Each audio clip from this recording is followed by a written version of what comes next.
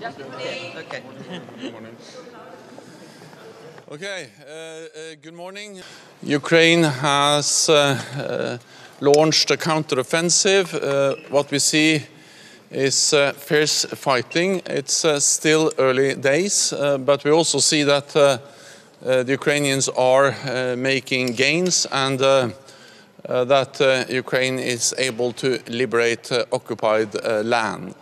This is due to the courage, the bravery, the skills of the Ukrainian soldiers, but it also highlights and demonstrates that the support NATO allies have been giving to Ukraine now for many, many months actually makes a difference on the battlefield as we speak. Capability targets for battle-decisive ammunition is one important step. Then we will also address how to further ramp up production.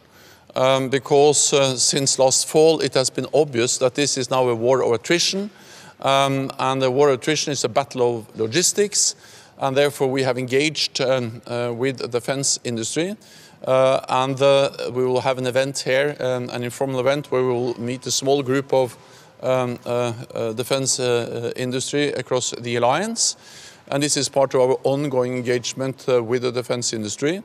We will also agree at the meeting new capability targets for battle-decisive ammunition, and those targets for each and every nation will be significantly higher than the current ones. The priority for the Ramstein group meeting today, and what kind of weapons? Exactly when decisions will be taken, it's too early to say, but the fact that training has started provides us with the option to also decide to deliver planes, and then the pilots will be ready to fly them.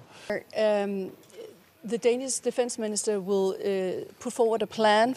When it comes to my successor, that is an issue to be decided by the 31 allies. I am responsible for all decisions that this alliance has to take, except for one, and that is about my future. That is for the 31 allies to decide. Ask then if you could be persuaded to take on a little more time as Secretary. I'm saying exactly the same as I've said all the time.